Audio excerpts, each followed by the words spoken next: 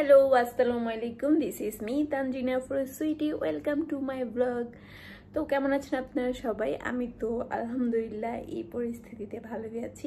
Quarantine day একটু কষ্ট যাচ্ছে, বাসায় থাকা খুবই বোরিং, তারপরেও থাকতে হবে কারণ সুস্থ থাকতে হবে, তাই থাকতে হবে। সো আপনারাও সুস্থ থাকতে হলে বাসায় থাকবেন এবং বাসা থেকে একদমই বের হবেন না। তো আপনারা আপনাদের কোয়ারেন্টাইন ডেগুলো কীভাবে কাটাচ্ছেন আমাকে কমেন্ট বক্সে জানাবেন, যাতে আমিও একটু হেল্পফুল হই যে আমিও কিভাবে কাটাবো। তো আজকে আমি যেটা আপনাদেরকে দেখাবো সেটা হলো কিছুদিন পরেই তো রোজা, আজকে 22 তারিখ, 25 তারিখ থেকে বাংলাদেশে রোজা। তো কিছুদিন পর থেকে রোজা, তো রোজার মধ্যে আমরা কি করি? রোজার মধ্যে বেশিরভাগ বাসায় কিন্তু নাস্তাগুলো, ইফতারের সময় যে নাস্তাগুলো আমরা খাই সেগুলো কিন্তু বানিয়ে ফ্রোজেন করে রাখা হয়। তো আজকে আমি এরকম দুইটা আইটেম দেখাবো। দুইটাই আমার আম্মুর স্পেশাল আইটেম। একটা হলো আম্মুর স্পেশাল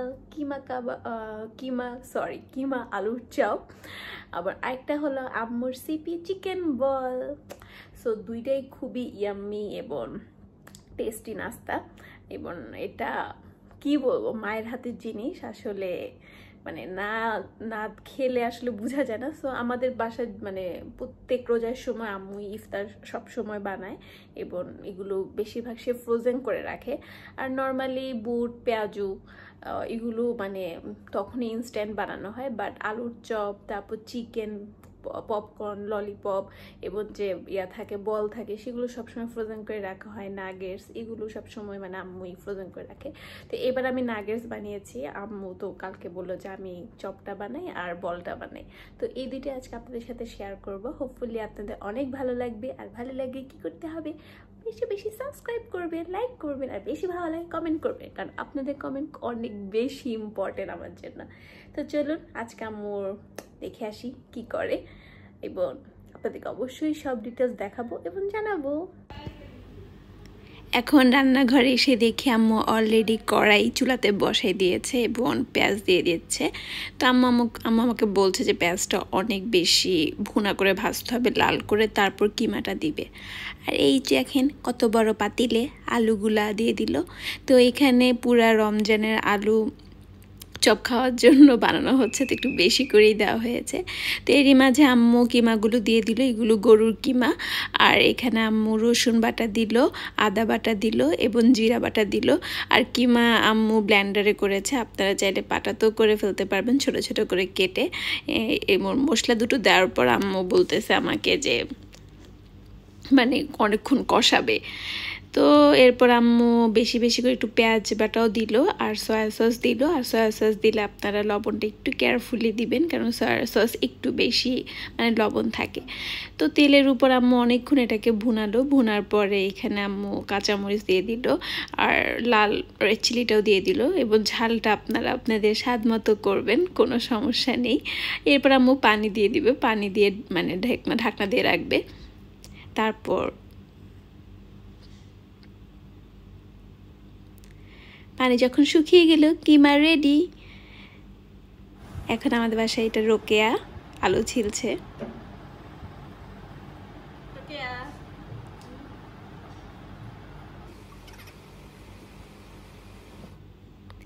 তো এরই মাঝে আম্মু আলু ছিলা শেষ, আম্মু আর রোকেয়া মিলে ছিলেছে এবং আলুটা অনেক বেশি ভালো করে ম্যাশ করে নিয়েছে। এবং আলুর মাঝে আম্মু হালকা রসুন বাটা এবং আদা বাটা দিল, অল্প অল্প, কারণ কিমাতে তো আছেই, জাস্ট আলুতে ফ্লেভার রাখার জন্য। আর এই রেড মরিচটা আম্মু হালকা তেলে এটা ভেঙে নিয়ে এটা রেড পাপরিকা টাইপের করেছে।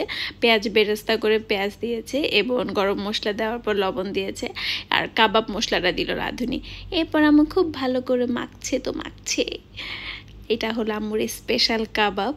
তো এখানে আম্মু কাবাবের শেপটা দেওয়ার জন্য হাতে হালকা তেল নিয়েছে এবং তেল দিয়ে একটু একটু করে হালকা হাতে চালের গুঁড়া রেখে পুর ভরেছে।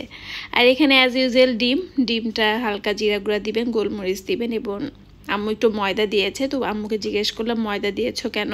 আম্মু বললো যে ময়দা দিলে ব্রেড ক্রাম্বগুলো ভালোভাবে লাগে, পড়ে না ভাজার টাইমে। এটা হলো আম্মুর একটা ট্রিক্স, সো সেটা শিখে রাখবেন।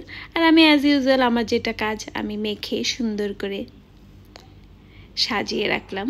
তো এভাবে হয়ে গেল, হতে হতে পুরা 2 ট্রে, মাশাল্লাহ আমাদের ইফতারে মানে রোজায় হাফ রোজা চলে যাবে বাসার সবার। আম্মুর অনেক ধৈর্য, এই অসুস্থ শরীরে সে করেছে। আর এখানে আম্মু চিকেন বল করার জন্য মুরগি আগেই কিমা করে রেখেছে। মুরগির কিমাটাকে আম্মু ব্লেন্ড করে রেখেছে কাঁচামরিচের সাথে। আর মুরগির কিমার সাথে আম্মু পাউরুটি দিবে, এই পাউরুটির সাইডে আম্মু স্লাইড করে কেটে মানে নিচ্ছে। তো কিমাটা আপনারা যে কোনো জায়গায় করতে পারেন, ওই ভিডিওটা আমি আর দিই নেই। আর বল করার জন্য পাউরুটিটা এভাবে পানিতে ভিজে আম্মু যেভাবে ভিজাচ্ছে, ভিজিয়ে চেপে চেপে পানি ফেলে নিতে হবে। তো আম্মু খুব সুন্দরভাবে করছিল, আর আম্মুর হাত কিন্তু একদম ক্লিন ছিল। সো ভাববেন না 2 হাত দিয়ে কাজ করছে দেখে হাত নোংরা। তো এটার সাথে এখন আম্মু মিশাবে, তো এটার সাথে মশলাগুলো দিয়ে দিচ্ছে। আম্মু এটার সাথে দিয়েছে রসুন বাটা, আদা বাটা আর হালকা পেঁয়াজ বাটা। তো দিয়ে আম্মু ভালো করে এটাকে মাখবে। আম্মু আমাকে বললো যে যত বেশি মাখা হবে তত বেশি নাকি আপনার টেক্সচারটা নরম হবে, বলের ভিতর নরম হবে, খেতে অনেক বেশি ইয়াম্মি হবে। তো আপনারা যদি বল করেন তাহলে অবশ্যই বেশি বেশি করে মথবেন। আর এখানে কালো মরিচের গুঁড়া দিয়ে দিল, গোলমরিচের গুঁড়া, কালো গোলমরিচটা, আর সয়া সস দিবে। লবণ কিন্তু দিতে ভুলবেন না, মনে আছে সেই রাজার মেয়েদের গল্প, লবণের মতো ভালোবাসি। সো লবণ কিন্তু দিতে ভুলবেন না। আর ওখানে আম্মু ধনিয়া পাতা কেটে রেখেছে, ধনিয়া পাতাটা বেশি কুচি কুচি করে আমাদের মেয়েটা কাটেনি রোকে, তবু পরে আম্মু অনেক কষ্টে মথে মথে দেখেন কীভাবে মুড়তেছে, মানে মারতেছে। তো হাতে একটু তেল লাগিয়ে আম্মু গোল গোল করে নিচ্ছে বলগুলো। আর আজকে ভিডিওটা দেখেন, অনেক সুন্দর করে ভিডিও করেছি, কারণ আমি করেছি তো তাই। কীভাবে আমি ক্যামেরাই ধরতে পারিনি, ছি। আর অলরেডি এখানে বলগুলো করা হয়ে গেছে। তো এই বল করার জন্য আমি এখন ভাপ দিব। রাইস কুকারের যে এটা ছিল, আপনারা স্টিম কুকার বা মোমো কুকারও করতে পারেন, আমাদের দুইটাই ছিল, বাট আমি রাইস কুকারটা প্রিফার করি। অ্যাজ ইউজুয়াল এখানে হালকা তেল মেখে নেবেন, কারণ যখন উঠাবেন যাতে এটা খুব ইজিলি চলে আসে। আর একসাথে 15-16টার মতোই বসে, আমি 3 ভাগে দিয়েছিলাম, কারণ মানে সব একসাথে হয় নাই। সো আমি এখন দিয়ে দিলাম, এবং দেওয়ার পরে ঢাকনা দিয়ে আপনারা 5 মিনিট পর আসবেন। তো 5 মিনিট পরে তাড়াতাড়ি চলে আসলাম রান্নাঘরে। আপনাদেরকে এখন আমি দেখাবো আমার ভিতরে চিকেন বলের কি অবস্থা, যেটা আম্মু করেছে। ওয়াও, জোস। তো এটা আপনি নামাবেন, দেখেন আমি হাত দিয়ে একটু টেপে দেখালাম যে পুরো শক্ত হয়ে গিয়েছে। নামানোর পর ঠান্ডা করবেন, এবং ঠান্ডা করে আপনি এটা ফ্রিজে রাখবেন, ফ্রিজে রেখে পরে ভেজে খাবেন। তো চিকেন বল বানানোর পরে যখন গোল গোল রাউন্ড শেপ দেন, সেই শেপটা দেওয়ার পর কিন্তু আধা ঘন্টা ফ্রিজে রাখবেন। আমি বলতে ভুলে গিয়েছি, নর্মাল ফ্রিজে, সেখান থেকে নিয়ে পরে আপনি করবেন, স্টিম করবেন। আর আমি আপনাকে দেখালাম কিভাবে শক্ত হয়েছে জিনিসটার। হাতে আমার এখনও ব্রেড কাপ লেগে আছে, তাই কেমন হয়েছে সরি। তো আম্মু আমাকে বললো যে আমার ছোটো বোনকে একটু দিতে, টেস্ট করতেও, যেহেতু অসুস্থ, ওকে একটু টেস্ট করাতে কেমন হয়েছে। তো আমি খাবো না, কেন এখন রাত 10টা, 10:30 বেজে গিয়েছে। আর আমি এখানে হালকা করে 4টা ভেজে নিচ্ছি, এবং বিশ্বাস করবেন না, অনেক সুন্দর, দোকানের থেকেও অনেক বেশি মজা। আপনারা প্লিজ বাসায় ট্রাই করবেন। এখন তো অবভিয়াসলি বাইরের খাবার খাওয়াই যাবে না, সবসময় বাসার খাবারই খেতে হবে আপনাদের। তো আপনারা যদি এই ছোটোখাটো রেসিপিগুলা একটু হাতে সময় নিয়ে যদি বানিয়ে ফেলেন, অনেক বেশি খেতে হেলদিও হবে, এবং আপনাদের মানে সবারই ভালো লাগবে, আপনাদেরও ভালো লাগবে। আগে আমাদের হেলথটাই ফার্স্ট, হেলথটা যদি খারাপ থাকে তাহলে কিচ্ছু করার নেই। তো বাইরে থেকে এখন কিনা যাবে না, এখন আমাদের বাসায় করে খেতে হবে। তো এইটাই হলো, এই আলুর চপটাও করে ফেললাম, ফাইনাল লুক। আমি আমার বোনকে এখন দিব। আজকে আমার ব্লগটা এ পর্যন্তই। ইফতারের জন্য 2টা রেসিপি দেখিয়ে দেওয়া হলো। যদি আপনাদের ভালো লাগে অবশ্যই আমার চ্যানেলটিকে সাবস্ক্রাইব করবেন, এবং জানাবেন কোনো কমেন্টের মাধ্যমে আমার যদি কিছু ভুল হয়ে থাকে। তো আপনারা ভালো থাকবেন, সুস্থ থাকবেন, এবং আমার জন্য দোয়া করবেন। আপনারা বেশি বেশি দোয়া করবেন। আল্লাহ হাফেজ।